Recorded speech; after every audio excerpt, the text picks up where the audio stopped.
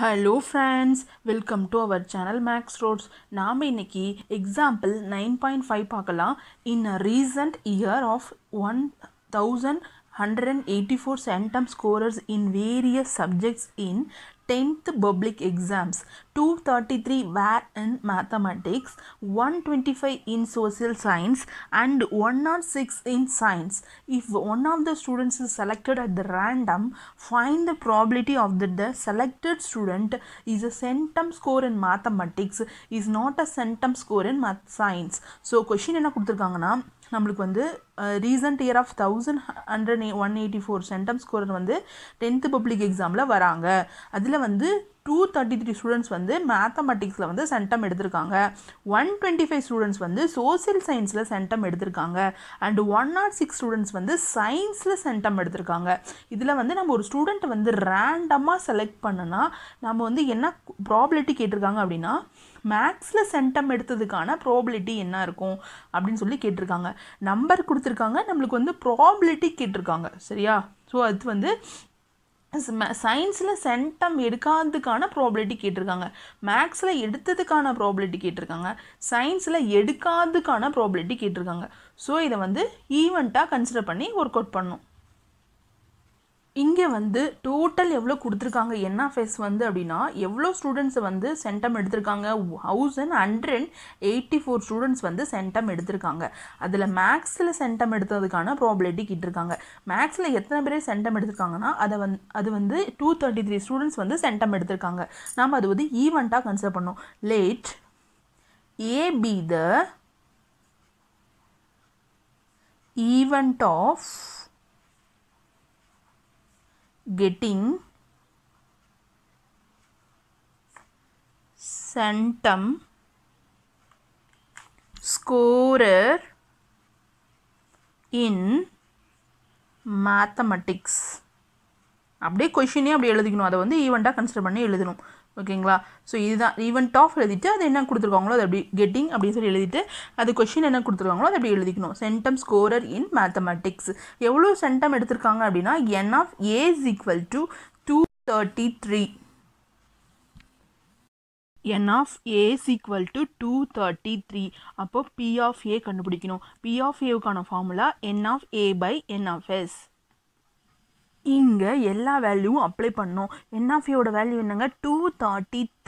233 by 1184.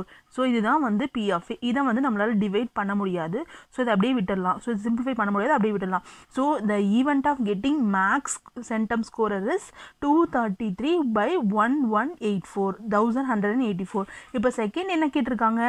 Not getting centum in science, அதுக்கான probability கேட்டிருக்காங்க. So அதை வந்து நம்ம ஒரு ஈவெண்ட்டாக கன்சிடர் பண்ணிக்கணும். Let be the event of getting centum scorer இன் சயின்ஸ்னு எடுத்துட்டு அதுக்கப்புறம் பி ஆஃப் பி டேஸ் நம்ம போடலாம். Let be the event of getting centum scorer in science. So அதை வந்து நான் பீன்ற ஒரு ஈவெண்ட்டாக கன்சிடர் பண்ணிக்கிட்டு அதனோட என் ஆஃப் பி எவ்வளோங்க, எவ்வளோ பேர் வந்து சயின்ஸில் சென்டம் எடுத்திருக்கவங்க வந்து 106. ஸோ இதுக்கு வந்து நம்ம ப்ராபிலிட்டி போடணும். ஸோ பி ஆஃப் பி என்னங்க? என் of B by N of S. N of B by N of S. So எவ்வளோங்க வரும்? 106 by 1184. இது வந்து பி ஆஃப் பி. நம்மளுக்கு கொடுத்துருக்க கொஷின் வந்து சயின்ஸில் சென்டம் எடுக்காதவங்களுக்கான ப்ராபிலிட்டி கேட்டிருக்காங்க. That is P of B dash கேட்டிருக்காங்க. So P of B dash போடுறதுக்கு நம்ம 1 மைனஸ் பி ஆஃப் பியை யூஸ் பண்ண போகிறோம். ஸோ இந்த ஃபார்முலாவை எடுத்துக்கணும். P of B dash is equal to 1 minus P of B. P of பியோட வேல்யூ என்னங்க? 106 by 1184. ஸோ இதை அப்ளை பண்ணிக்கணும். P of B dash is equal to 1 minus 106 by 1184. இதை வந்து கிராஸ் மல்டிப்ளை பண்ணிங்கன்னா 1 into 1184 is equal to 1184 minus 106 divided by 106 1184. So இதை வந்து subtract பண்ணோம். இப்போ 1184லேருந்து 106 போச்சு அப்படின்னா அந்த டெசிமல் கரெக்டாக பார்த்து போடணும். இங்கே 4ல் 6 போகாது, நம்ம பக்கத்தில் 7 ஆகிடும், இங்கே வந்து 14 ஆகிடும். 14ல் 6 போச்சுன்னா நம்மளுக்கு வந்து 8, 7ல் 0 போச்சுன்னா 7, 1ல் 1 போச்சுன்னா 0, 1. So P of B dash is equal to 1078 by 1184. This is the answer for this not getting centum in science. first என்ன கொடுத்திருக்காங்க, n of s கொடுத்திருக்காங்க. n of s வந்து 1184. நாம இதுக்கு first என்ன question கேட்டிருக்காங்க, மேக்ஸ்ல centum எடுத்ததுக்கான probability கேட்டிருக்காங்க. ஸோ அது வந்து P of A is equal to n of A by n of s. So answer is 233 by 1184.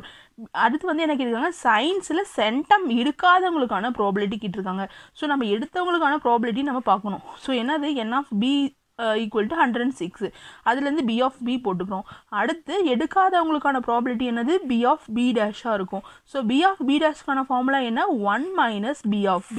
So இங்கே 1 minus B of B போட்டுட்டு அடுத்து இந்த B of B யோட வேல்யூ அப்ளை பண்ணிட்டு கிராஸ் மல்டி பண்ணி சப்ராக்ட் பண்ணால் we get the answer for this question. Thank you for watching.